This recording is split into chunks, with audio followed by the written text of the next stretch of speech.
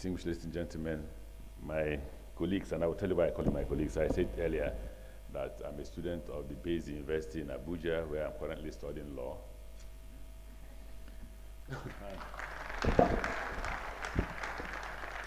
So I go to class like you go to class. I go to class at 9 and I close at 6, and then go to work at 6 and close at 10. If not, I won't receive my salary. You can take me to court for not working, but at least I work nearly every day. This lecture will be interactive, or this discussion will be interactive. We either make it conversational, in which case you will contribute, or I just read what you have on paper, and then you can discuss it. Which of them do you want? Conversation. And I'll tell you why I say conversation. Conversation in the sense that I know, the only thing I don't know here is the history of railway, because I wasn't there when it started. But at least I know the rest. And I'll try to obey. I'll tell you why we call it the tyranny of the teachers, the tyranny of the lecturers. I scored 29 over 100 in a course at the Base University. What was that? International Humanitarian Law. And I said, for Christ's sake, I was an A student during the coursework. Coursework 71. How did I fail the exam? And you know what I call the talent of the lecturers? They have what they call marking, and marking scheme, they put other things that they didn't teach me in the university. Introduction, what's my business? You ask me what is international humanitarian law, I define it. So don't tell me, I will tell you the history of what's my business with the history. You just ask me what is international humanitarian law. So a man asks you to identify, for those of you who are law students, what do you call it? Facts in issue. What does it mean? No, tell me what facts, tell me, from this case, listen, tell me the facts in issue, is it not? So I said, that's the fact in issue. You say, no, I should define what fact in issue is, what in Evidence Act, which section of it, what's my business with that? But, you know, lecturers, if they say you've not passed, you have not passed, you can't go to police, you will not go anywhere. so you better obey the lecturers. And that's the spirit in which University of Port Harcourt students then used to fear our lecturers. So I will start to say that you can read the introduction by yourself, because it's there, right? So you can afford to go to the history of when railway was established. It's right there. If you open to page, if you have this in, open to page 23. You see how many kilometers of railway were constructed by the colonial masters. For those of you who don't have, please, can they give them, I thought the university, if you did this, you should have enough copies that will go around. Ah, that's unfair. Then I have to go then I have to go to the introduction, then we can start the conversation, right? If you go to, for those of you who have it, I'm sure most of you don't have it, so the history of Nigerian Railway Corporation is there, where we were told that it's good to be a public servant. You don't write, you just sit at home, they write for you, come and read it. You see on page 30, I think so.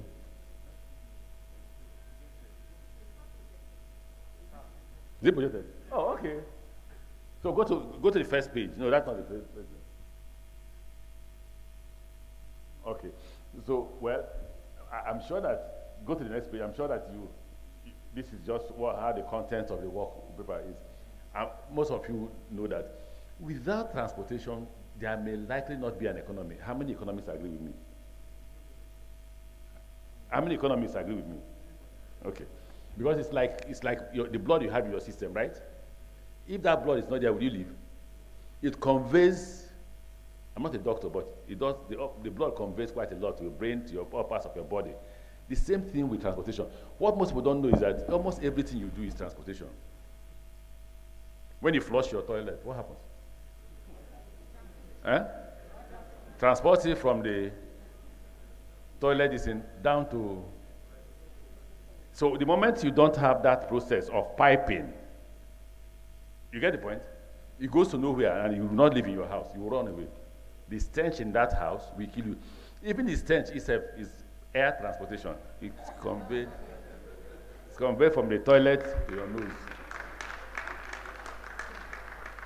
Most people don't know, I don't know if they teach transportation here, that even crude oil is transported, not by ship, from the ground. You know that? It is. The piping, even the gas, you can pipe gas from Port Harcourt to Kaduna. That process of piping is, what is it? So transportation in definition is just logistics. Even you're walking, I hope you know you're transporting yourself when you walk. Right? That's a mode of transportation. And that's how human beings started. They started by walking. Then you saw other means like bicycle. Technology came forward. You saw, even before ships, we had canoes. Most of you don't think about it at all. You just think transportation, aeroplane, cars, buses. No. There are other very crude forms that started first before technology evolved the other forms. So basically, you cannot live without transportation.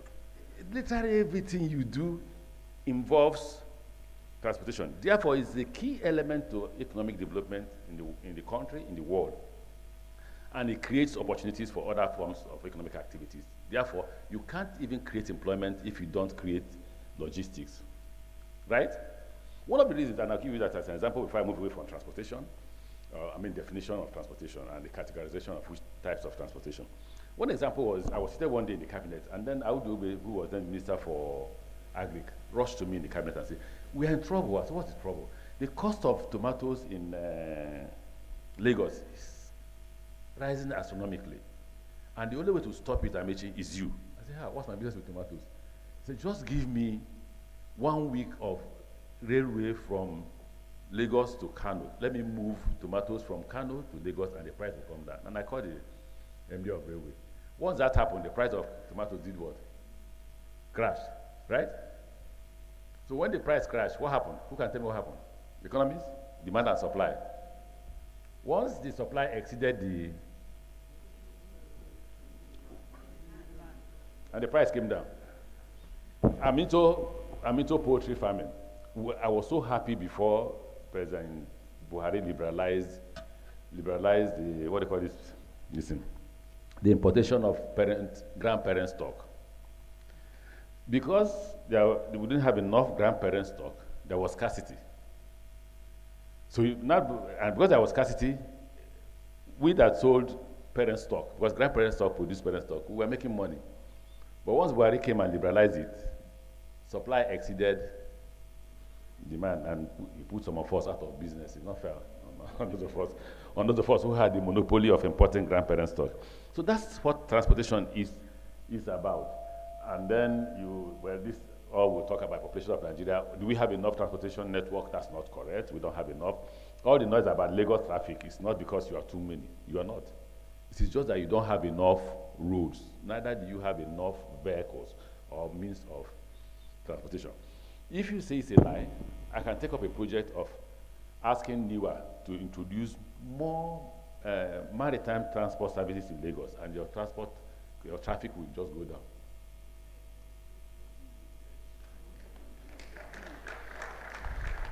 Because you know that Lagos is surrounded by water. The more vessels we buy and put inside the water and people begin to use it, knowing that, like, I don't go to Apapa with vehicle, never. Because I'm minister for what? All I do is, NIWA, put for me a vessel at Marina. I drive to Marina, come down, enter the vessel, 5 minutes.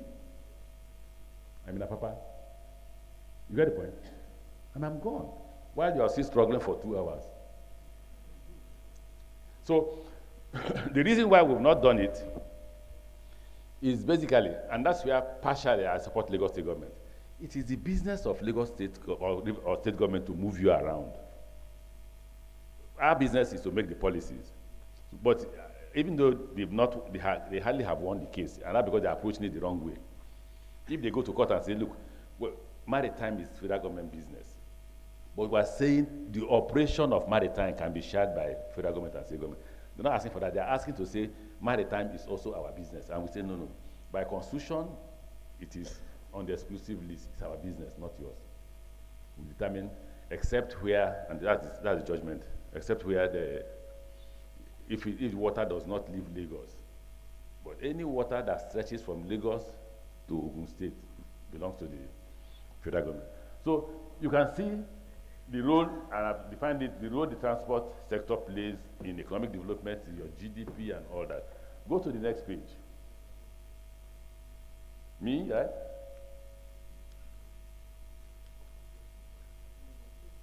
Well, we've talked about all this. You should know aviation, and this is not exclusive. Beyond aviation, railroad, and all that. But they all fall into these four categories. All of what I define for you fall into this category, except the one you don't bother about, like transportation by pipes and all that, gas transportation. They may not be here, but there are also other forms of transportation. Now, what distinguishes our ministry from the rest of the ministries and from the past ministers is rail transportation, true, right? And that's what if someone does to come and do here, to tell you what they refer to as revolution, which I don't know about, to tell you the networks. I can tell you that in 5 minutes. How did we get the money? I can tell you that in 5 minutes. And which way, the challenges, you are the problem.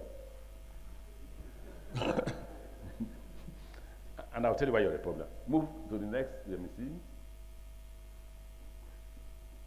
Well, this ministry, forget the ministry, just go ahead. This is ministry, go ahead. Go to the next page. Okay, so I'll tell you that the news about Ministry of Transport is all about railway.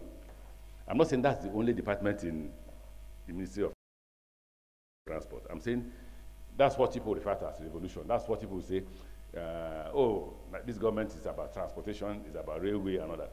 And you say that because maybe it wasn't there before. It was there, but it was abandoned, and the government decided to take it up and construct railways. Now, having done this part of the introduction, I would like to move to the next. So I will hurry and allow you to have that conversation. Okay, fine, stop there.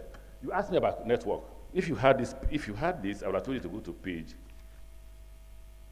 36, but since you don't have it, let me explain it. Basically, by the time we took over, the colonial masters had built about 3,200 or 3,500 kilometers of tracks. And they are called the Western Line and the Eastern Line. Western Line, when we go to question and answer. But how many of you can tell me where the Western Line is? Western Line, we said it would be interactive. Okay, Western Line is Lagos, Kano, Funtua, up to Sokoto, up to Kaura, Namod, all those areas. That's how they constructed it. Basically, for economic purposes, to move goods. Most of you think that rail transport is about passengers. No. It's about movement of cargoes from point A to point B.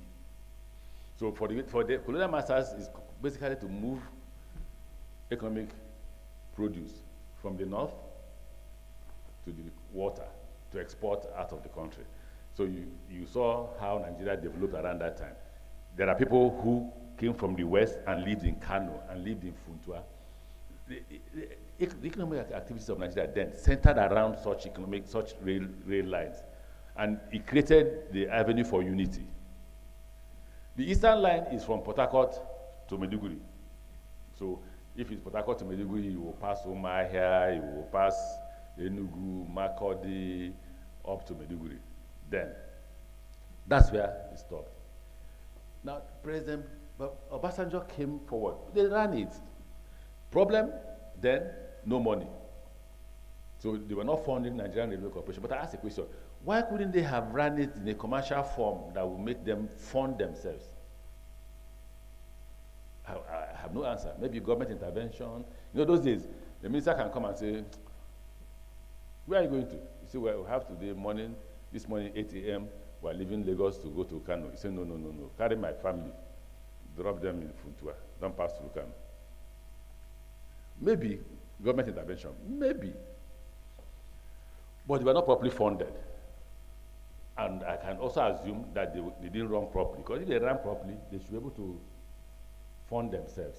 And that's where I'm heading to. Before I leave, I want to leave behind a railway corporation that can generate its own money. Like what we're doing now. I told the deputy vice chancellor, who is acting on behalf of the vice chancellor, this story, that currently we are funding Lagos Ibadan from the money we make from Kaduna Abuja. So are we also funding Itabewari from the money we make from Kaduna Abuja? And I'll tell you why I told him that story. If the money we are making from Lagos Ibadan was sufficient and there was not enough money in Kaduna Abuja and we use money from Lagos to fund Kaduna Abuja, you will say, Fulani herdsmen, we're using their money. We're using Yoruba money to fund Fulani herdsmen. But see, no noise. No noise. Nobody has said, why are you using the money from Kaduna Abuja to fund Itabewari and Lagos Ibadan? But you enter, hey, wonderful train, hey, it's so beautiful, air condition. It's the money coming from Kaduna Abuja, you're enjoying air condition. You get the point? Lagos Ibadan will make more money in the future, more than Kaduna Abuja. But why is not making money now? We just have 4 trains per day. By the time we increase it to 16, it will supersede the money we are getting from Kaduna Abuja. So currently, in terms of network, what we have the network from Lagos to Kano, according to the modernization program. Lagos to Kano. What have we constructed out of this, whether 1,200 or 1,500? Lagos to Kano, what we've constructed so far is we've done Lagos Ibadan. We are supposed to continue immediately from Ibadan to Kano, but up till now, we're yet to get the loan from China, and China has become a bit difficult globally in terms of giving out loans. So we're beginning to look towards Europe. But what beyond Lagos Ibadan, we are now constructing from the budget yet. We are constructing Kano to Kaduna from the budget. We've released close to $200 million to them already. In fact, more than 200. We have gone close to about $300-something million out of the $1.2 billion for the construction of this. So from the budget alone, we've started funding Kaduna Kano, while still negotiating a new loan from Ibadan to Kano. When we get the loan, we will commence the construction of Ibadan to Kano. But currently, the network is Lagos to Kano. In that Lagos to Kano, you veer off at Minna. Okay, there are 2 points that are spurs. One of the spurs was introduced by us, this government. Don't forget, I said this is President Obasanjo's modernization program. But I'll tell you our intervention. Our intervention is from Oshobo or Bomosho, one of those places, to Ekiti. There's a new line from Obomosho or Oshobo, one of them, to Ekiti for $500 million. Now, when you get to Minna, but that one was there. There's a line from Minna to Abuja. That's a spur from Minna to Abuja and from Abuja to Kaduna. The actual listen is from Minna to Kaduna and onwards. That's the first network. The second network is what we call the central line. The central line is from Abuja to Itabe. There are 2 spurs, one to Lokoja, one to Baro. It goes from there to Itabe, and then there's already an existing line from Itabe to Warri, but we'll then take it from Warri to the sea. And that's what we're battling with now, because we've not seen where to locate the seaport we're going to build. Then there's another line called the Eastern Line. The colonial masters introduced the Eastern Line, which is Port Harcourt to Maiduguri. We have introduced about nearly 3 spurs from the Port Harcourt to Maiduguri. There's 1 spur from Port Harcourt to Owerri. In fact, in the standard gauge design, it goes from Port Harcourt to Owerri to Nnewi to Awka. But in the narrow gauge, what we did was Port Harcourt to Owerri and stop there, and continue from Port Harcourt to Aba to Umuahia to Enugu to... There are 2 spurs at Enugu. There is a spur from Enugu to Abakaliki, which is the capital of Ebonyi. and another spur from Enugu to Oka. Then it continues from Enugu to Makurdi, Makurdi to Lafia, Lafia to Jos. I think around Jos, there's a line that goes from Kafanchan to join Kaduna.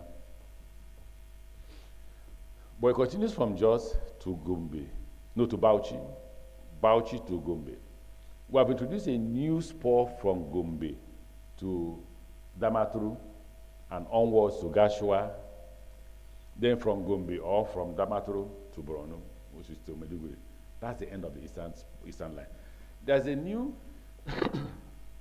excuse me, there's a new line which was not part of the colonial development that starts from Lagos to Calabar. That's south-south. That's why I tell people who continue to shout every day, oh, you're not giving us railway. I say, why is it that in the south-south we're not shouting? They were not shouting. But there's a line that the federal government is supposed to construct from Lagos to Calabar. That, there is only one spur. In fact, there's no spur. The other spur that was there, I've almost removed it because it's expensive for me, and it's for now it is not needed, it's not necessary. That's a spur from Calabar to Budu Ranch. I call it big men pastime. Big men are they're looking for, I want to go and rest somewhere. When you get to Calabar, you take train. So we are funding the big men to go and enjoy themselves in, how much are they going to pay? It's subsidized. Rail transport is subsidized. I hope you know that. And I'll give you a quick example. From Warri to Itabe is 2,500, right? You come down at Itabe, you join bus or taxi, air-conditioned bus or taxi from that point to Abuja, 3,000 naira. How much is that? 5,500. If you enter night bus to Abuja, it's 20,000.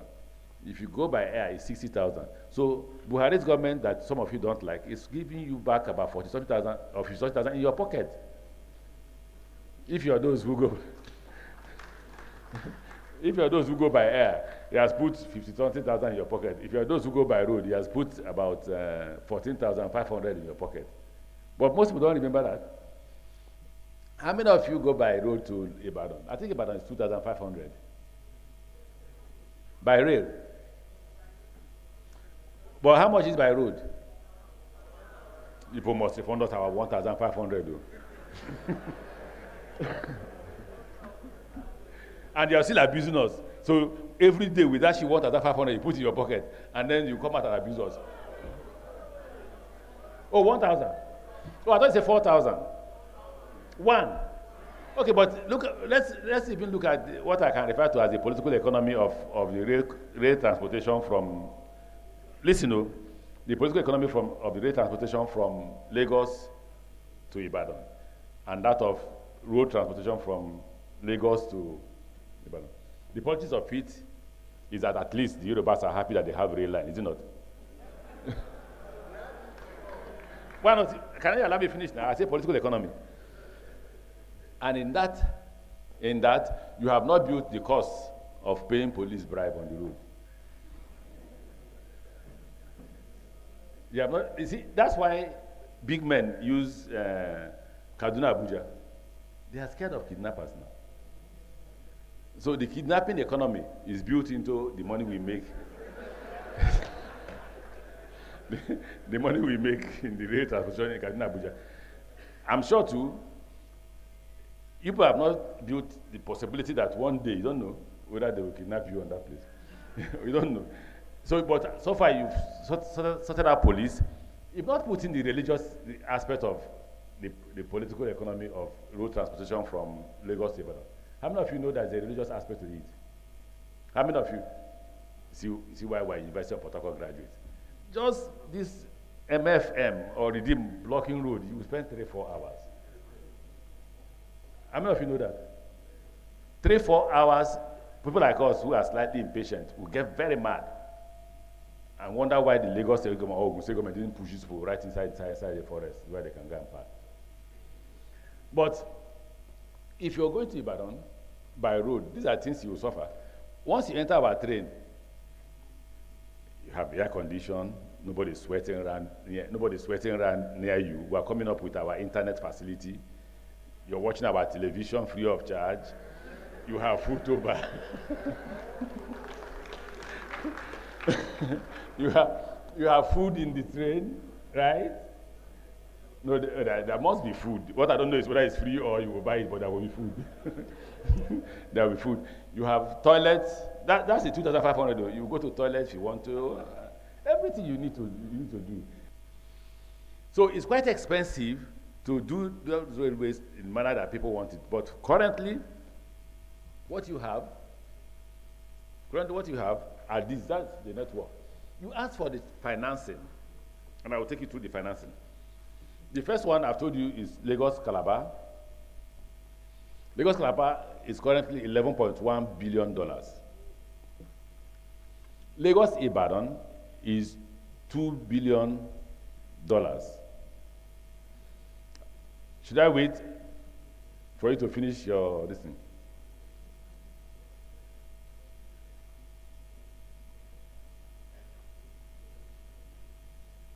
So Lagos-Calabar is $11.1 billion. This short man, finish quick.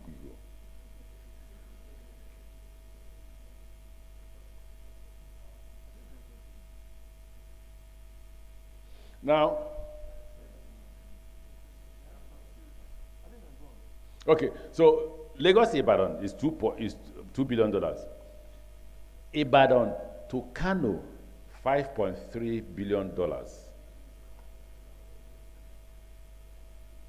But I think it will be much more than that. The actual distance of Lagos to Kano is $8.7 billion. But let's see. The savings actually comes from the fact that after Ibadan, the Chinese said they will not fund double tracks. So if you do single track alone, it becomes $5.3 billion. Because if you continue with double tracks, it will be $8.7 billion. Why did the Chinese say they will no longer fund double tracks? Economists? Don't make noise about being the first investor of first choice, if you can answer this. The reason is that the volume of trade in Nigeria is like this, very small, right? What business do you do in Nigeria? Just tell me one thing you produce in Nigeria. Huh? What agriculture? That's business. In one day, I'll move everything you produce in Kano. One day, everything you produce in Kano, I'll move it to Lagos. So the volume of trade in Nigeria is very small. 30 million tons of cargo from Lagos to Kano and back. 30 million tons of cargo in a year. In 2 months, I'll move 30 million tons of cargo. 2 months.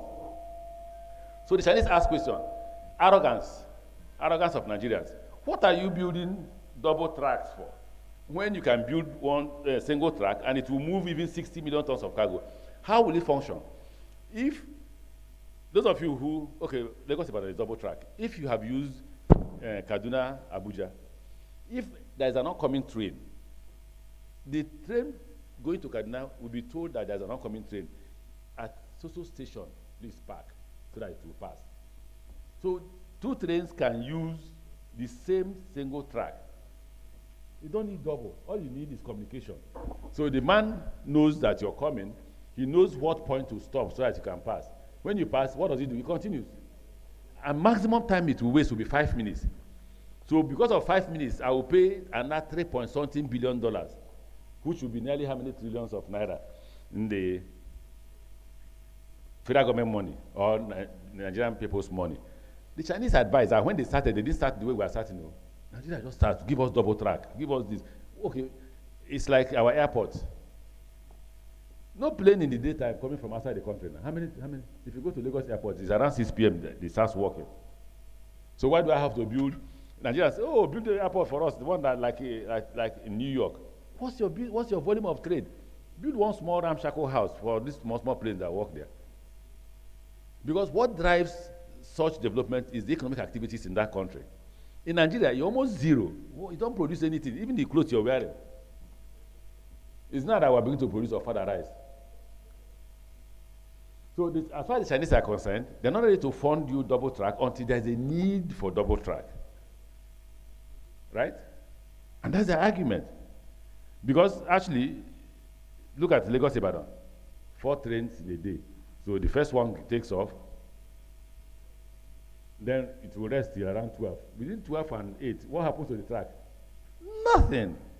Absolutely nothing. And you're happy to have double track. So that's the reason. So I've given you the financing. I've told you that Lagos Ibadan, Lagos Calabar, or Lagos Ibadan is 2 billion, Ibadan to Kano 5.3, hoping that they won't force us to do double track. Then Lagos Calabar 11.1, Port Harcourt Maiduguri has 2 kinds of funding, Port Harcourt Maiduguri. Because we are looking for funds, we now agree that they should do, what is it called? They should reconstruct the narrow gauge. In the reconstruction of the narrow gauge is $3.020 billion. That's the cost. But while they are reconstructing the narrow gauge, the president has also approved the standard gauge. The standard gauge is about nearly $12 billion.